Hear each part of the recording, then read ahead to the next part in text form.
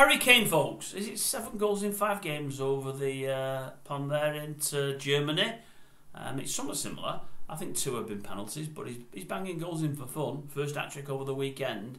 I just wonder, just my thoughts here, and I might be way off mark here, do you think there's any chance, Tottenham fans, that he sat over the water there in Germany thinking to himself, did I leave a year too early? Now, some would say he left a year too late, he should have left last year. But is there a chance now he's thinking, I might have left a year too early? This manager knows his stuff. That's old Ange, by the way. And he's got the team playing proper football without a bundle of investment yet. Is he thinking to himself, he could have stayed at his beloved Tottenham for 1 more year and then either got the transfer that many thought he wanted to Man United, or, most surprisingly of all, ended up signing another contract at Spurs after them doing so well this year. Now, it's early days, we're 4 or 5 games in, 6 games in. I'm not saying they're going to rip up trees this year.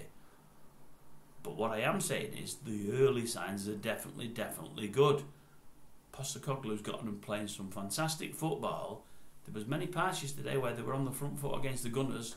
I thought they played some great stuff. And with 2 or 3 more additions, they could go a long way. Another transfer window coming in January. I think he's building something there at Tottenham. I really do.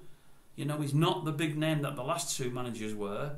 Was it the last 2? Well, I'm talking Mourinho and the Italian boy. But I've got to say, he's started well. He really has. They're playing front foot football. They've all got their heads up. They're all happy. They're all smiling. It doesn't look like an unhappy dressing room. I'm wondering whether or not Kane thinks he maybe pulled the trigger just a little too early. I know he's gone to Germany. I know he'll win the league there. But based on what I seen against United the other day, I don't think that's a great Bayern Munich team anymore. Luckily for him, there's not many great teams in Europe. Take probably away City, and there's not a lot there. You know, the top Italian teams and Spanish teams aren't what they were. But I'm not so sure Bayern are going to win that European Cup this year, or Champions League, should I say. See, there's the old fella in coming to the fore. I don't know. Could he have gone too early?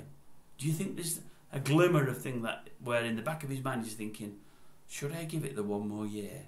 I'd have liked to have been part of this revolution. Anyway, only time will tell. Wondering what you think, Spurs fans and football fans in general. Am I talking at my backside, or is there something in it?